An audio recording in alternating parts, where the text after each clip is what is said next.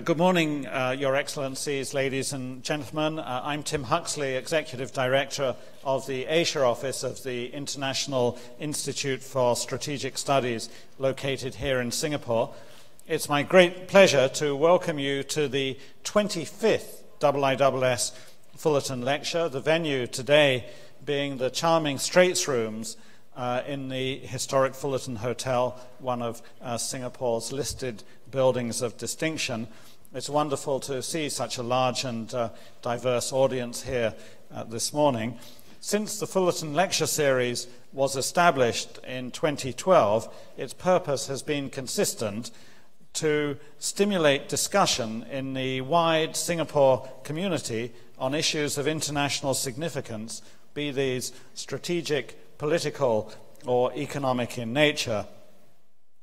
This morning, I'm delighted that we have with us, as the 25th IISS Fullerton Lecturer, His Excellency Ambassador Luong Minh, Secretary General of the Association of Southeast Asian Nations, or ASEAN as we usually call it.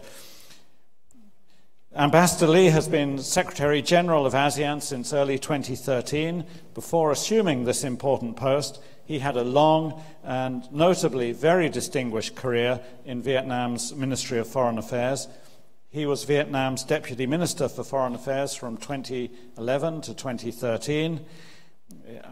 And before that, from 2004 to 2011, he was Vietnam's permanent representative to the United Nations. He was thus superbly well qualified to take on his present role with what is usually recognized as the most important regional association in the developing world, and one that has become something of a model for groupings in other regions. The title of the Secretary General's Fullerton Lecture aptly sums up ASEAN's current predicament. It is clear that, as a result of last year's declaration of the ASEAN community, the grouping has a vision, and it's a vision which is comprehensive and detailed. Opportunities are clearly there for closer collaboration among the states and peoples and businesses of Southeast Asia. Indeed, many people would argue that such cooperation is vital for the countries of the region if they are to continue succeeding. But in translating the vision for ASEAN's future into reality, the association clearly faces some very significant challenges. Not least of these challenges is a regional security environment that many assess to be deteriorating.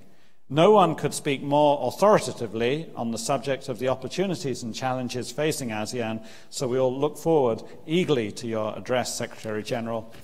The floor is yours.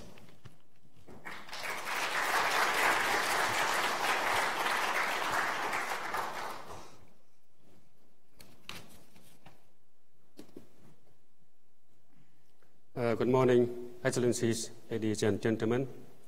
First, let me thank the International Institute for International Studies, Asia and Singapore, for the invitation for me to address you on this very important Fullerton Lecture Series on ASEAN, as we are opening a new chapter in the history of the association with the launch of the ASEAN community at the end of last year, which not only demonstrate ASEAN resilience and dynamism throughout the journey of nearly half a century, but also signal to the world how far and how well the member states of the association have achieved and how well, how far we may be able to go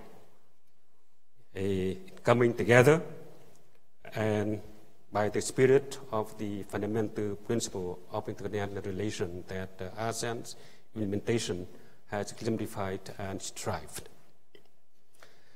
Excellencies, ladies and gentlemen, when the Bangkok Declaration, later known as the ASEAN Declaration, was signed on 8 August 1967 to establish an association for regional cooperation among the countries of Southeast Asia, many doubted that the new association of Southeast Asian nations, which was born in the context of the Cold War, with tension then between the then ASEAN and the rest of Southeast Asia, and with the lack of trust and confidence even between the members of the then ASEAN, would survive its infancy.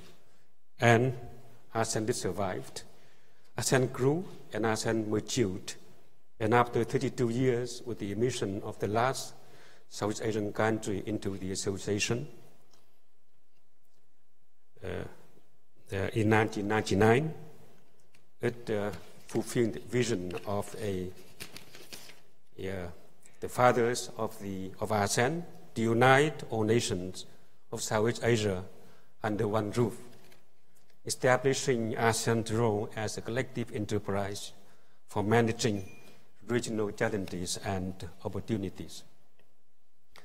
Overcoming the challenges in the course of its evolution over the past 49 years, throughout a decade-long process of community building, ASEAN has fundamentally shaped the regional agenda and has thrived against all odds to become one of the most successful experiments in regional integration and cooperation. At the heart of this claim is ASEAN's role in moderating interregional conflicts and significantly reducing the likelihood of confrontation. Amid political instabilities and security threats elsewhere in the world, in other regions, ASEAN's significant contribution in maintaining peace and promoting harmony in Southeast Asia has been its outstanding achievement.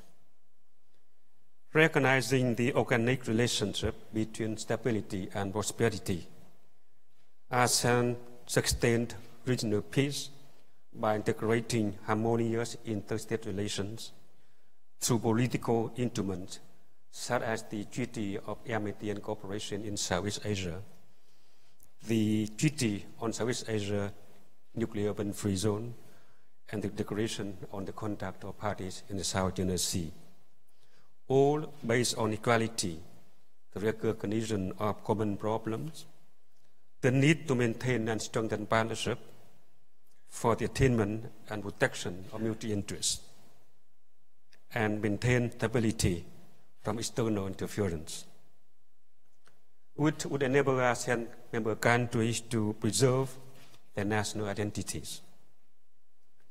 And crystallizing all those fundamental principles, the ASEAN Charter, adopted in December 2008, which created for ASEAN a solid legal foundation to contribute to the resolution of regional issues, is just a strong reflection of ASEAN unity in diversity.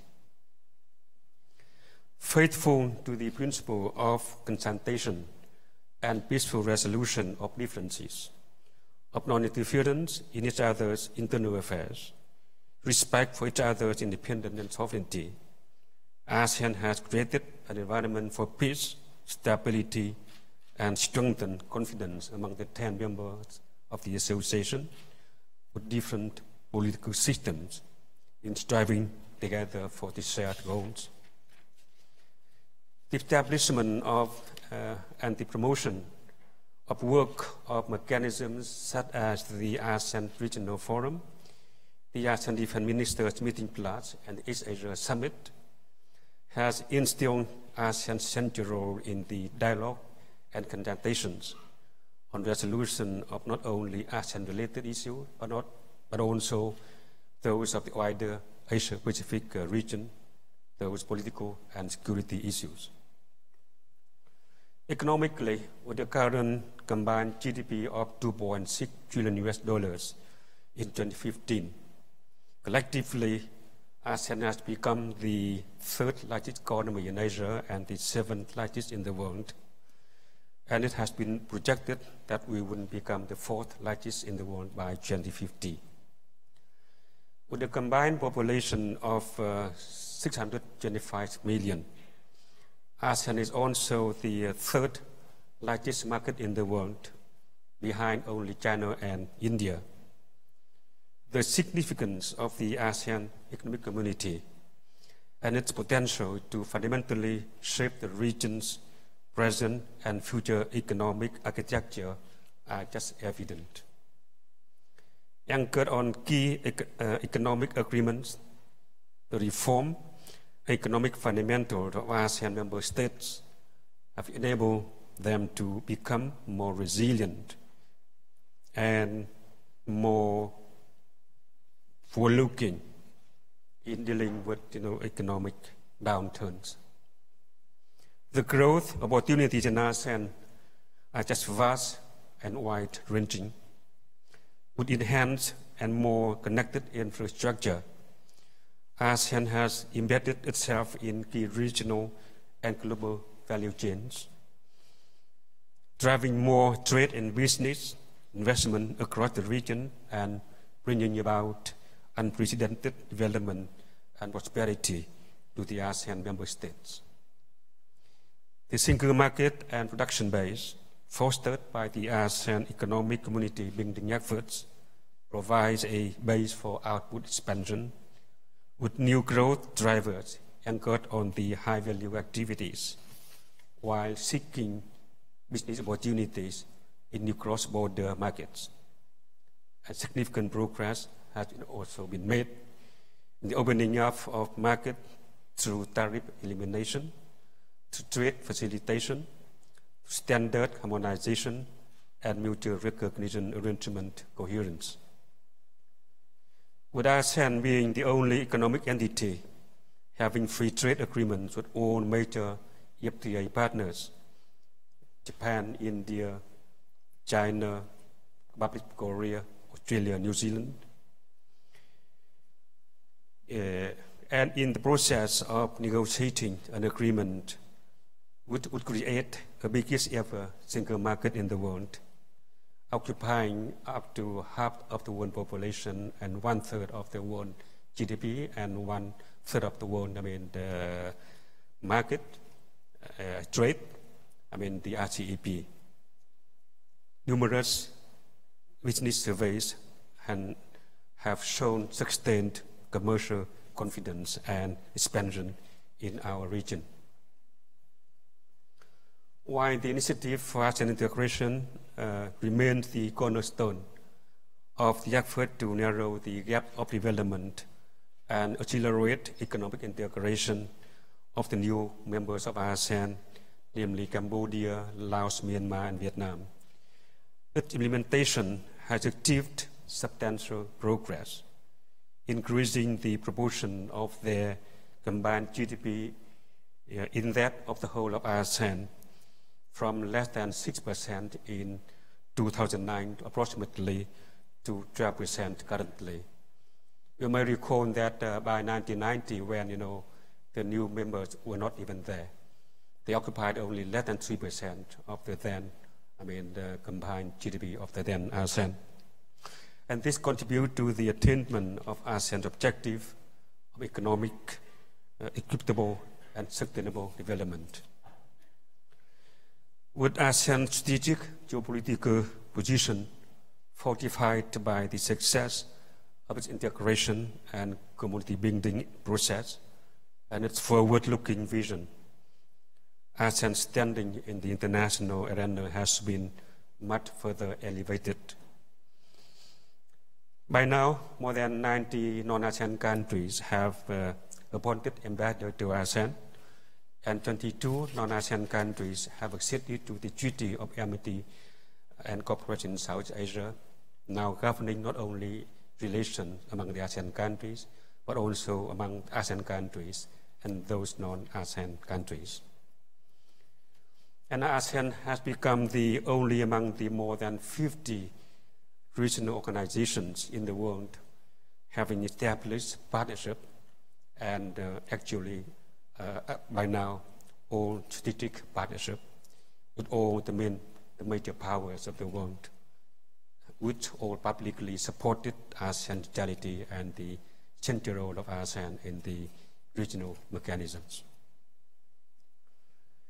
Ladies and gentlemen, the launch of the ASEAN community has provided a firm platform for ASEAN to deepen, broaden and accelerate the trajectory of regional integration process, allowing ASEAN with its forward-looking approach to take on a more proactive leadership role in further shaping the regional architecture to best serve the interests of the people of the region as a whole, and thereby realizing the vision of a dynamic, inclusive, connected, people-oriented, people-centered ASEAN community through a sustainable and equitable development that benefits all the peoples of the community. Post-2015, the ASEAN will take up a bold and forward-looking vision, building on the achievement and early gains of the 2015 blueprints, while also being responsive to emerging developments, new opportunities, and new challenges. The new post-2015 vision for ASEAN, known as ASEAN Vision 2025, envisions a highly cohesive and integrated, competitive, innovative, dynamic, resilient, people-oriented, people-centered community that is also globally active and relevant. And moving forward, as ASEAN further consolidates on its community building process, critical challenges also must be addressed. With the establishment of the ASEAN community, ASEAN's standing in the international community has been rightly assessed from the context of centrality in all its internal and external dimensions. Through ASEAN community building efforts, ASEAN has not only solidified the bond within the ASEAN member state, but also expanded the region's reach through its engagement and integration beyond the region. As it is gaining more and more relevance and prominence, ASEAN is all more seen and expected to continue to play a central role in the regional architecture, and founded on the ASEAN Charter documents and key legal document and framework, and guided by the ASEAN Community Roadmap, respective blueprints, and the sectoral work plans. The ASEAN institutions have pursued programs, projects, and processes to pursue the integration goals in the three communities, three pillars of the community: political, security, economic, and social cultural. Taken all together, the whole breadth of the community building process has placed ASEAN at the center position, with strong fundamentals in place for ASEAN to move forward in a more firm and assured footing, ready to take on a more ambitious, far-reaching agenda. The situation in the region at the time of ASEAN founding has changed drastically. ASEAN is facing altogether a different set of overwhelming challenges, while intra-ASEAN, inter-regional tension and potential for conflict has been basically removed, and ASEAN is experiencing relative peace and stability. There continue to be external pressures that bear on the region, that bear on the community. An increasingly complex geopolitical landscape, complicated by the competing interests in the world order among the big powers, can have destabilizing effect and create a deficit of strategic trust and confidence in the region. ASEAN would have to contend with persistent flashpoints that have drawn serious concerns on regional peace and security, extremism, armed conflict, and political tensions around the world, often with enormous material costs and social cultural damage, have potentially significant ramifications globally and also for our own region. ASEAN must be able to continue to be at the very core of all ASEAN initiatives and endeavors, reinforce its unity, cohesiveness and relevance in all aspects of regional cooperation. ASEAN must be able to project common positions on critical international issues and influence global discourse. The durability and resilience of ASEAN-led norms and mechanisms will be pivotal in this connection. And to achieve this, ASEAN must continue to strengthen and uphold our centrality. And in this connection, the South China Sea issue is a key test that ASEAN must overcome. It is important that ASEAN united on our six-point principle, get China engaged to ensure effective and full implementation of the Declaration on the Conduct of Parties in South China Sea, and accelerate substantive negotiations on the terms of a legally binding code of conduct, which must be in accordance with the national law and the 1982 United Nations Convention on the Law of the Sea, or the UNCLOS. That could effectively prevent and manage at sea, incidents, leveling the gap between the official diplomacy, between the political commitments and the real situation. And this would restore trust and confidence among parties, and thus helping us maintain the much needed peace and stability for the region in the most critical periods for community consolidation. And to allow ASEAN to compete more successfully economically in the global stage, strengthening a rule-based regime is imperative.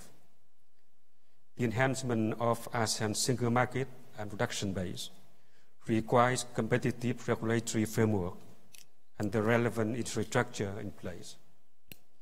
Further efforts at the national level in harmonizing national law regulations and aligning the national strategies and work plans to regional agreements and commitments are required to bring the regulatory framework to full implementation. As a most disaster-prone region with the frequency and severity of natural disasters, you may be aware that ASEAN region has been exerted to be one of the most 4 or 5 regions most prone to natural disasters. If you can recall over the past decade alone, what have happened in ASEAN? It's tsunami, it's earthquake, it's typhoon, and at the same time, drought and floods. And now, a lot of ASEAN countries, especially the North ASEAN countries, are experiencing the most serious impact of the El Nino. Millions of people are affected.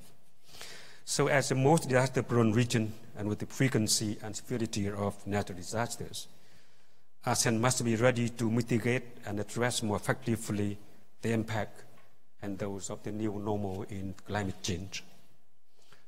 Globalization is no longer just economic, and ASEAN must prepare to ensure effective implementation of the One ASEAN, One Response strategy, which allows ASEAN to respond to disasters not only in ASEAN but also out of the region, not only among ASEAN countries, but with cooperation, coordination with partners of ASEAN.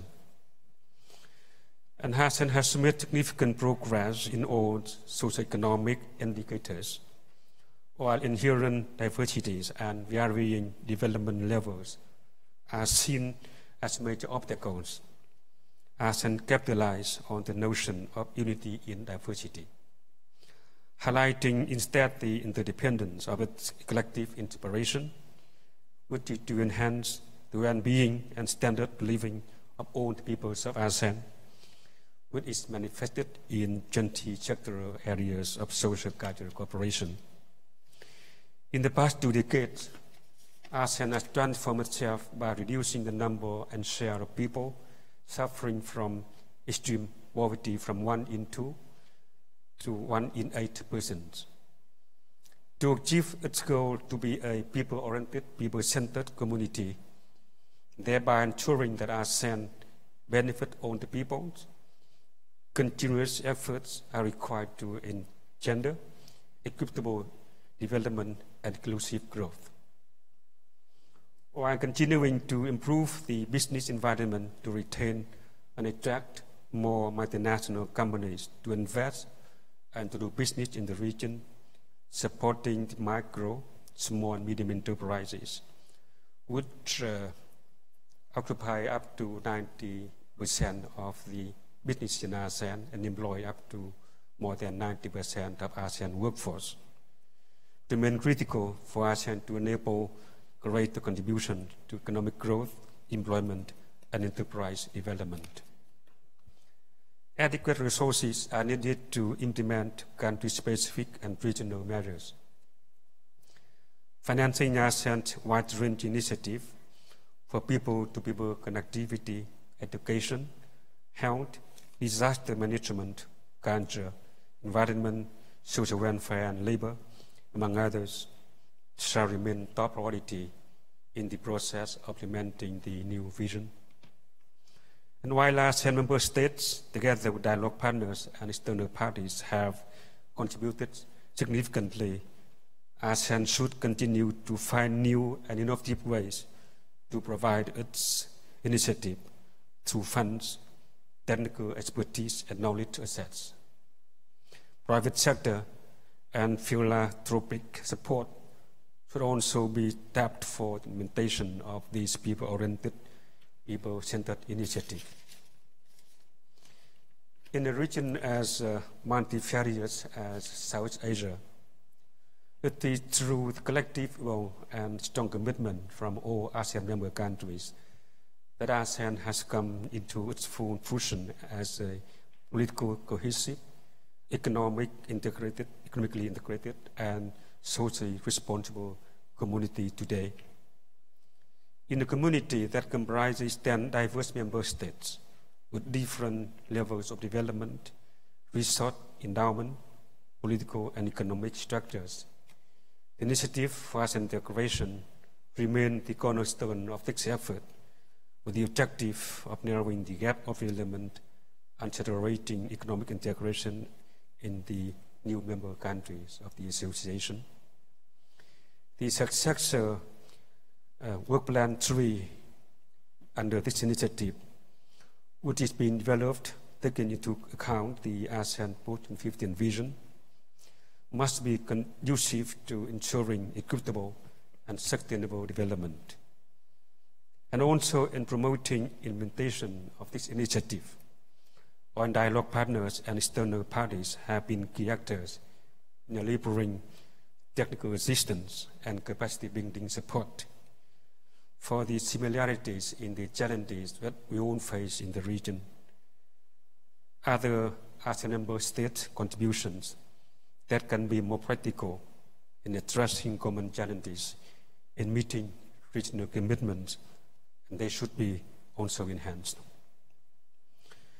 With the rich diversity of countries among the member states, building an ASEAN community identity can be also a unique challenge.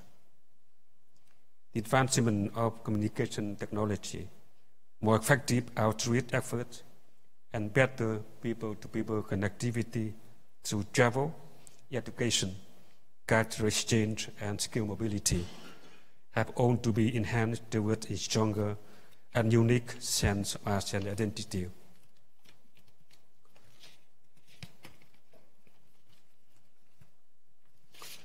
Which is built upon its shared vision of peace and prosperity. Public awareness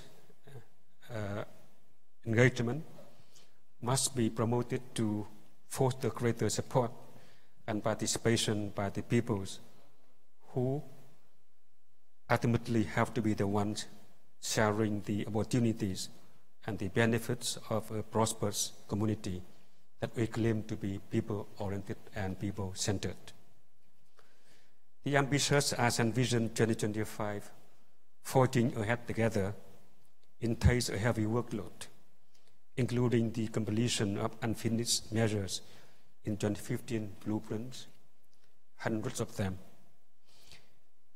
And in an increasingly challenging environment, and measures for strengthening the ASEAN Secretariat and reviewing the ASEAN organ processes with a view to making them more effective must be continued to be undertaken by the relevant ASEAN bodies and the ASEAN member countries with, additional responsibilities and burdens, including financial burden that must be ready to undertake.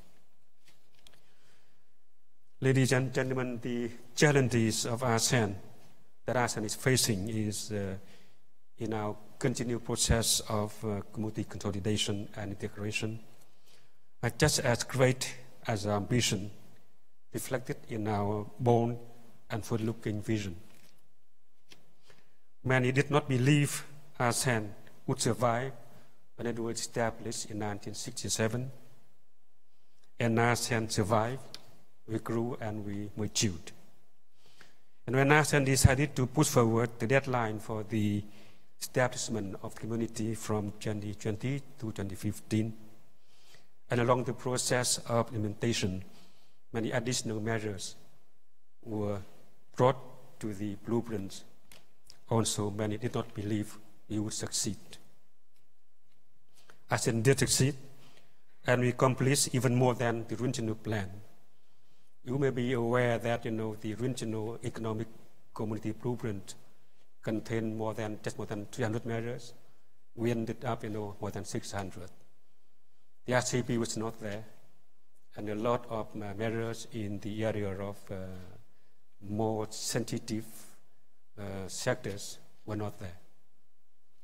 And we accomplished up to more than 500 measures by the time the community was established. The challenges wouldn't be there for us to face should we not want to move forward. And the benefits of those 49 years of integration and community building allowed the peoples of ASEAN to have a positive answer to the very often asked question, what if there were no ASEAN?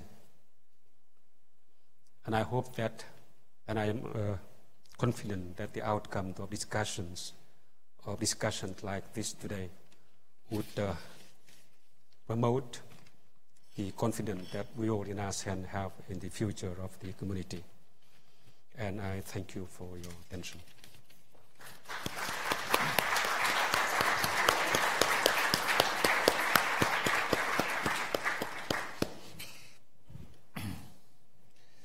Thank you, Secretary General, for your excellent Fullerton lecture, which was both comprehensive and illuminating.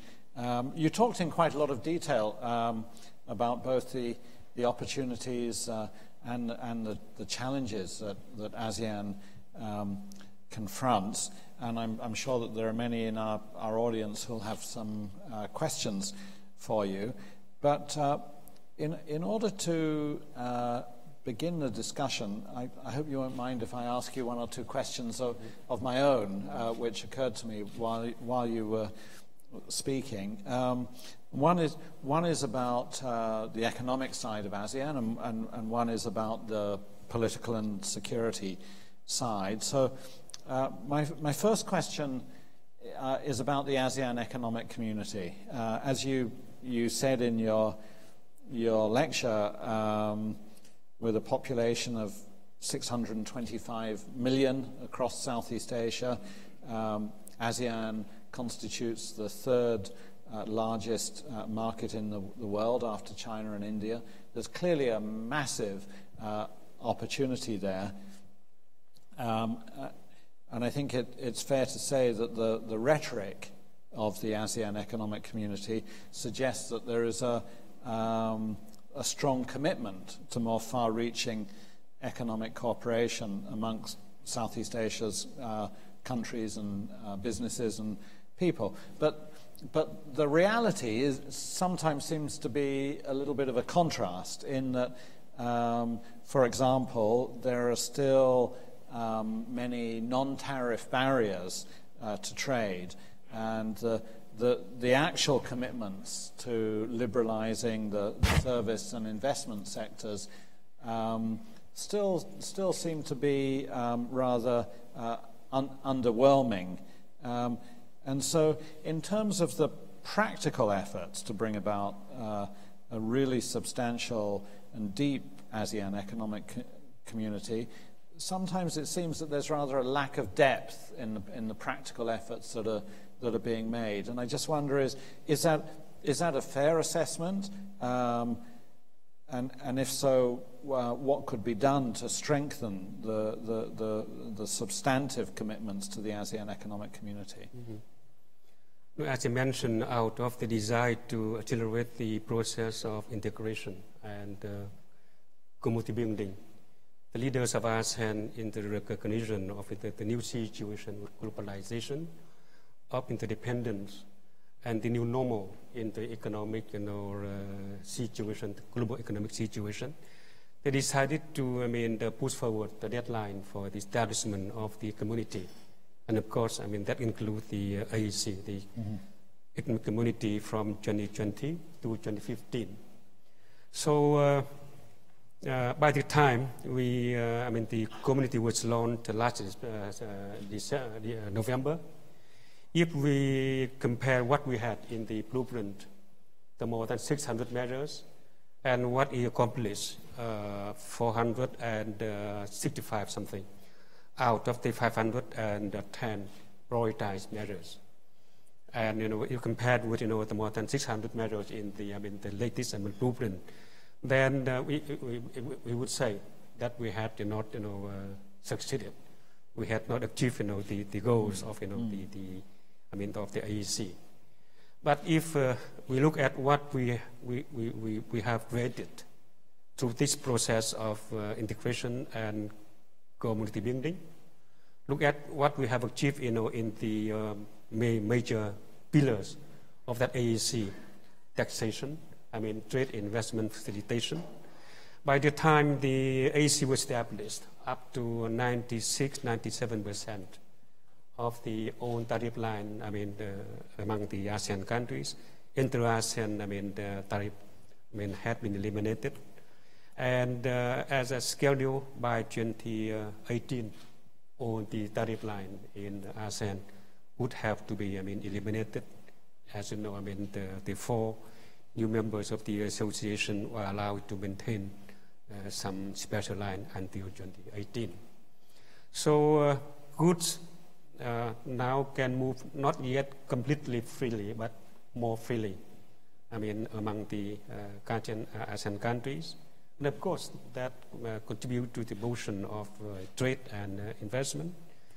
As a result, now still it's still very modest, but the inter-ASEAN trade has been increased to approximately 25%, from less than 20, by 2009, before we started the process of implementation of the blueprint. In the area of services, up to 100 subsectors have been subjected to liberalization. In the area of labor mobility, we have concluded 8 mutual recognition agreements, under which professionals can move freely among the ASEAN countries looking for jobs. And we have set up a registry where we have had up to more than 2,000 professionals in ASEAN, having registered for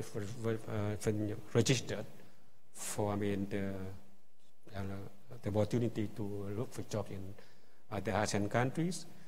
In terms of integration, as I mentioned, ASEAN is the only economic entity having concluded EFTAs with all the major partners of ASEAN: China, Japan, Korea, Australia, India, and New Zealand.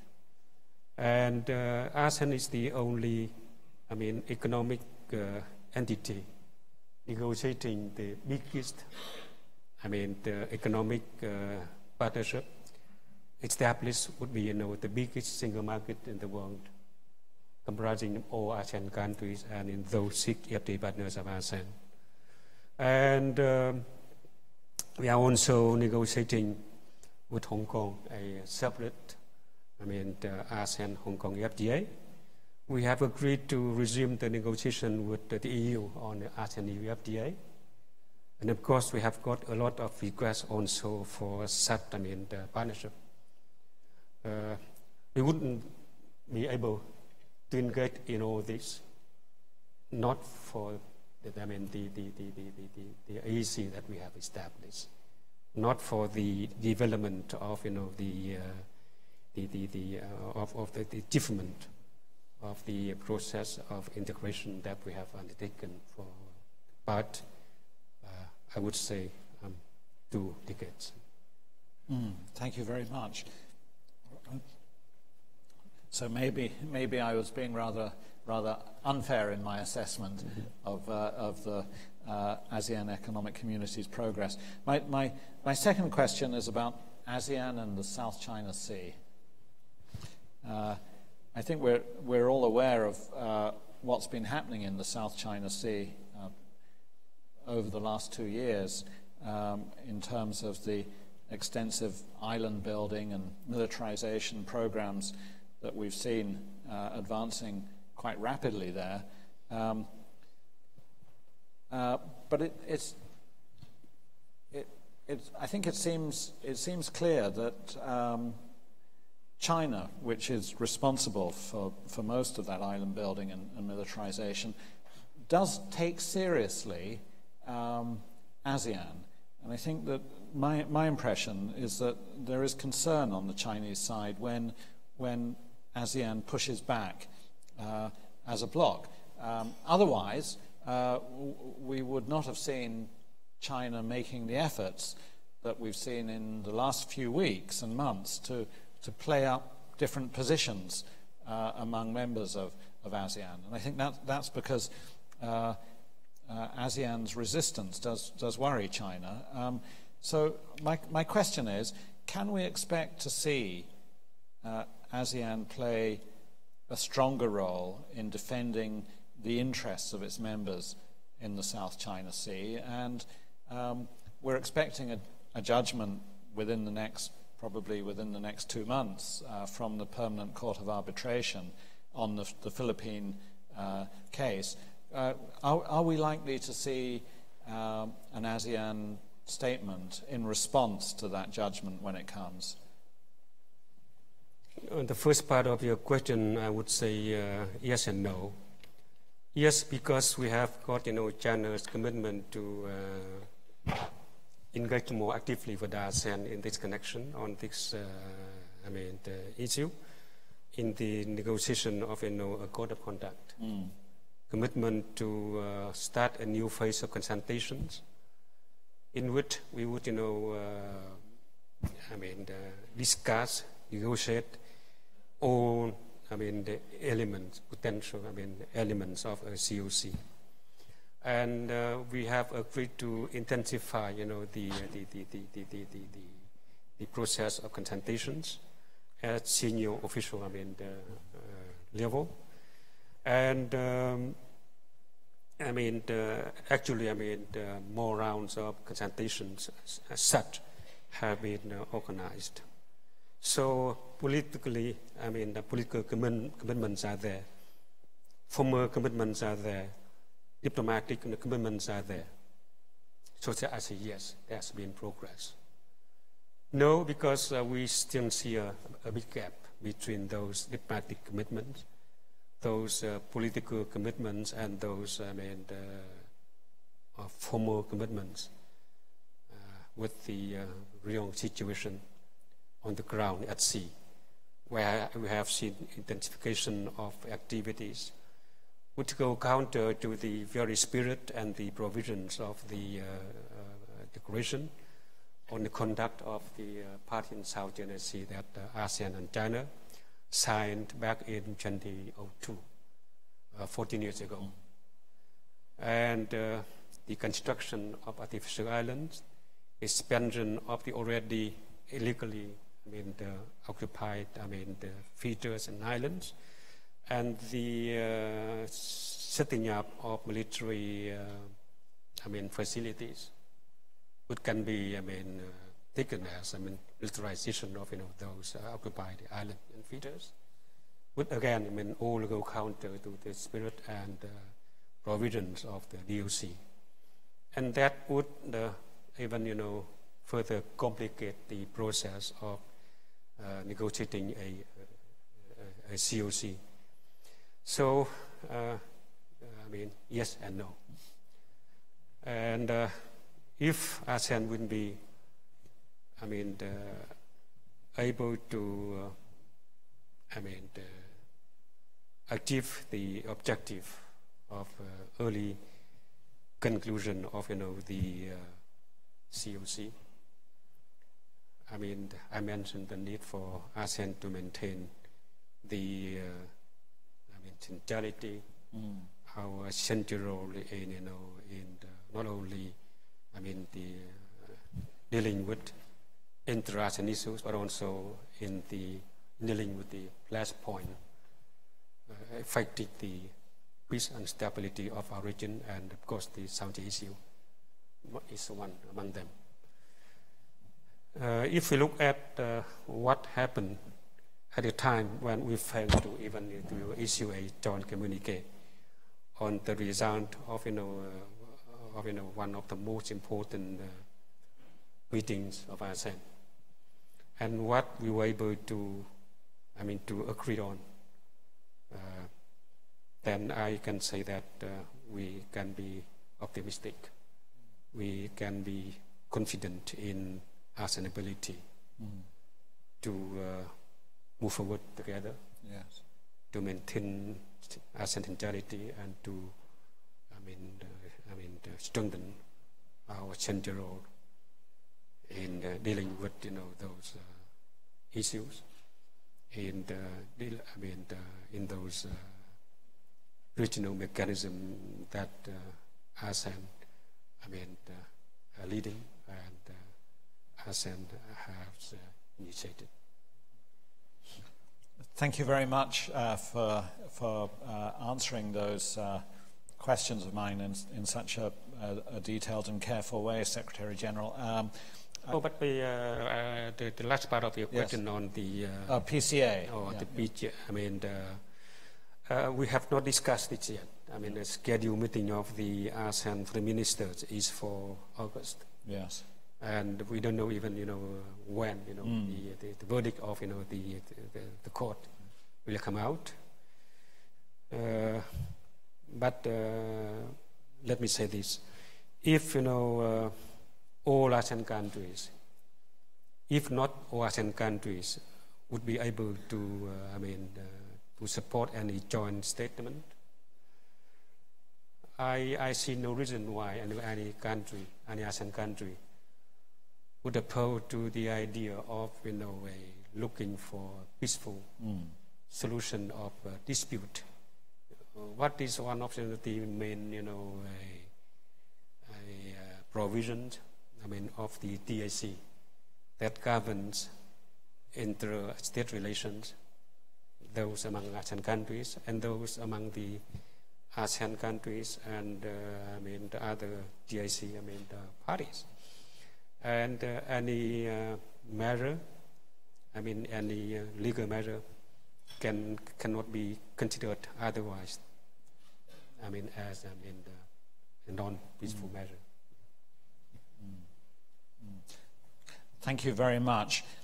We now have time for a few questions from our audience. If you'd like to ask a question, just raise your hand, and when I recognize you, the microphone will come to you. Then if you could please say who you are and what your affiliation is, if any. Sir, in the middle on the left here.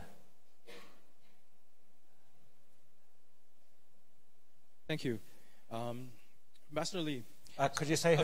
I'm sorry. Ian Chong, National University of Singapore. So Ambassador Lee, I'm quite curious about the emphasis that you've placed on ASEAN unity, because I think in recent weeks, we've seen reports that China seemed to be peeling off ASEAN members, being divisive within the region, particularly after Wang Yi's visit to Brunei, Cambodia, and Laos. And of course, at the same time, we see Vietnam, the Philippines, and arguably Singapore moving closer to Australia, Japan, the United States. So there's potentially can be an argument made about perhaps a fraying of ASEAN unity. So I'd like you to speak on that, in particular, whether you think that that is actually the case, and if so, what you think ASEAN, and more specifically the Secretariat, which you're in charge of, can do about this situation. Thank you. Thank you very much. First, we are not, even, aware of what, was agreed, between China and those three ASEAN countries mentioned. Cambodia has come out and said, no, we did not have any agreement with China. There were just a visit by the Chinese Foreign Minister, and there was no discussion, there was no agreement. We have heard nothing from, other countries, Laos or, Brunei, on what was agreed, on what happened, and we have not heard anything from China on those, recantation or those, kind of, statement from those countries concerned. But what we know was that, let me say this, we have to be able to distinguish the two aspects of the South China Sea issue, one of settling sovereignty claims. And there, ASEAN countries, even ASEAN countries, do not have to, have one common position, because those sovereignty claims have to be resolved among the parties concerned. The difference between the ASEAN position and the Chinese position is that when we talk about the parties concerned, we mean those parties concerned maybe two parties, maybe three parties, maybe four parties, or more parties, depending on the specific dispute. There are disputes concerning only, China and Vietnam, for example. In the area of, the Tonkin Gulf area.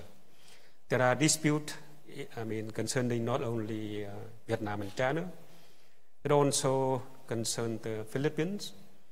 And there are other disputes which may concern also not only China and Vietnam, Philippines, also Malaysia and Brunei.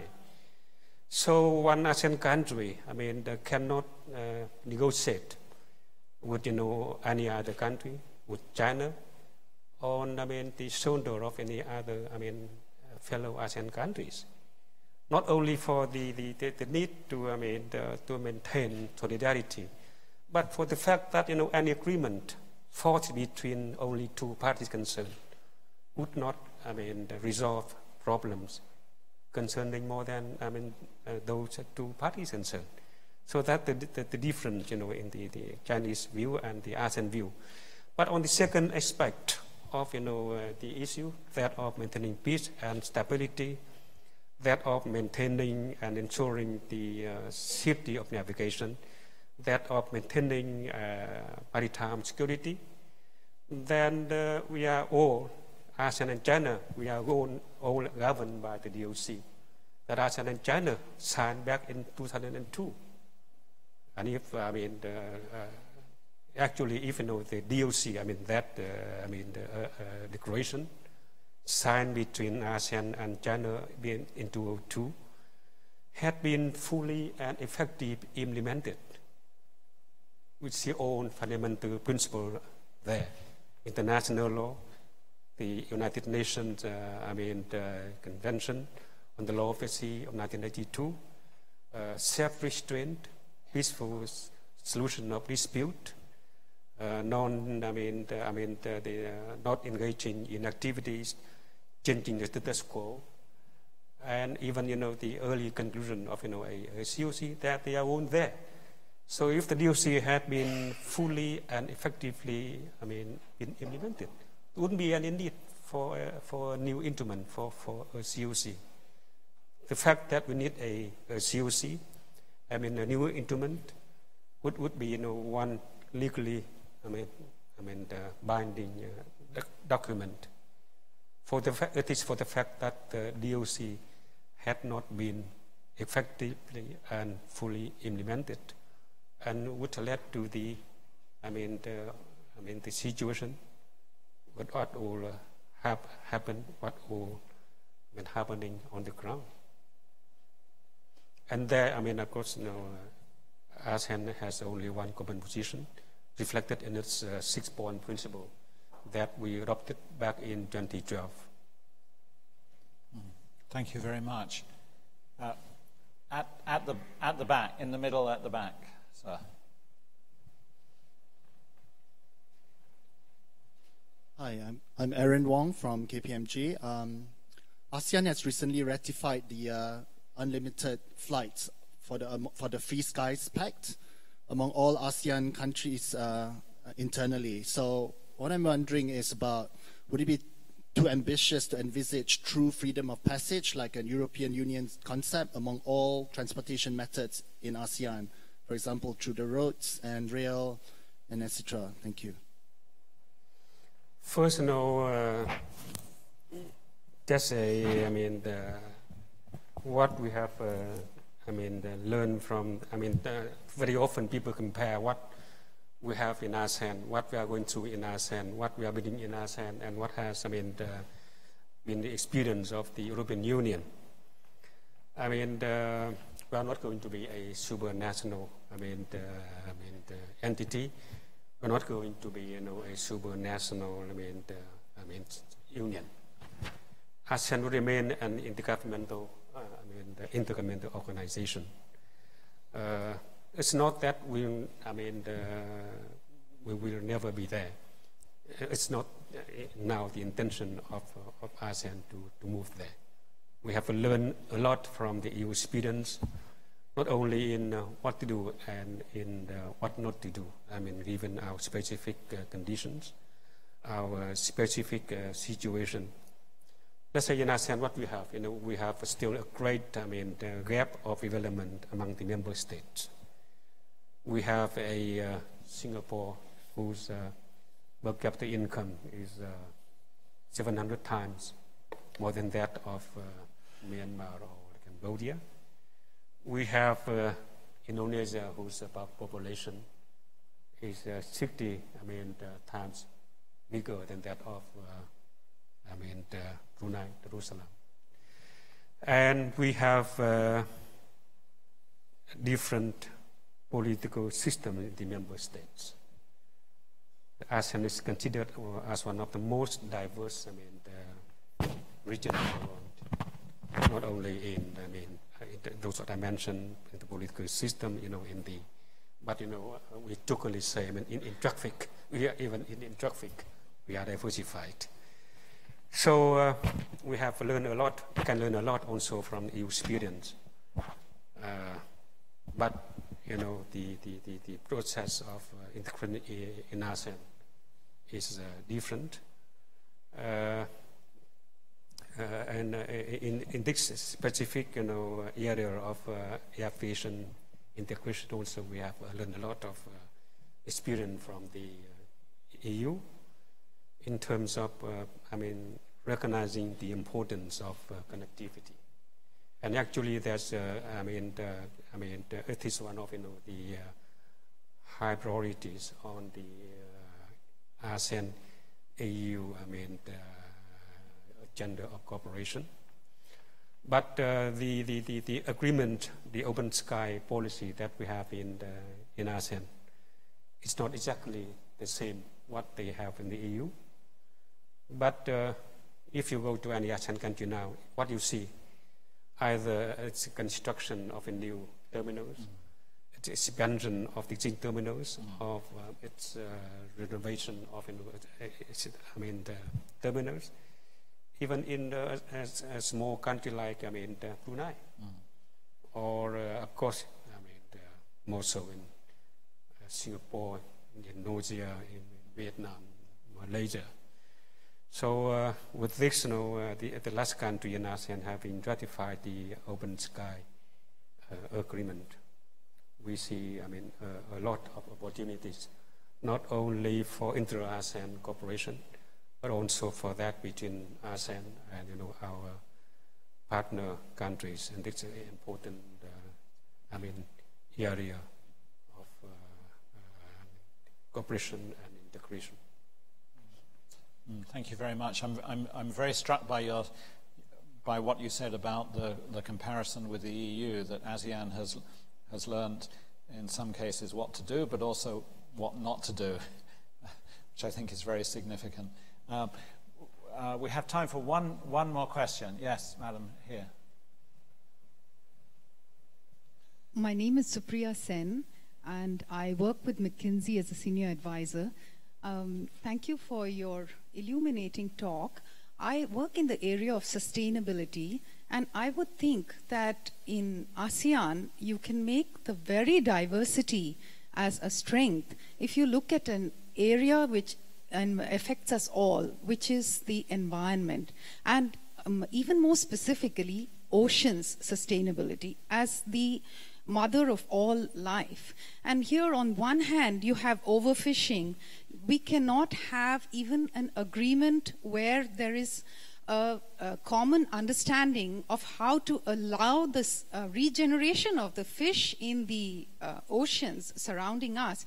My question is, can ASEAN take leadership in some issue such as this, which leads not only to greater awareness, but actually passes through into acceptance and then, let's say, actually implementation or so on.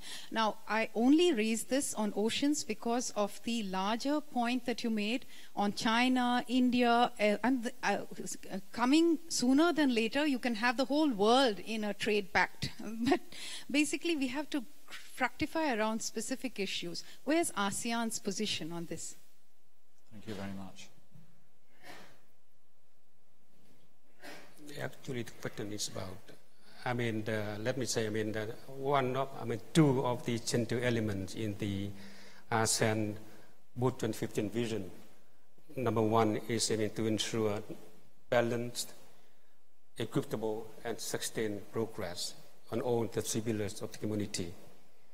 And second is, making ASEAN more a regional and global player. ASEAN engaging more at the global level.